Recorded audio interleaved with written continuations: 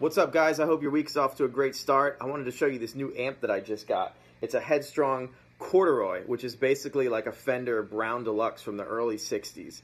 Really cool kind of hybrid sound in between the Tweed and the Blackface amps. I was never really quite happy with either the Tweed or the Blackface amps, and now that I've gotten into the Brown amps, I feel like those are just the perfect sounds for me. And Wayne at Headstrong did a great job building this. They just came out, so check them out. I have a cattle and bred Topanga spring reverb on top of the amp to kind of simulate the old spring tank, so check it out. This thing just rips.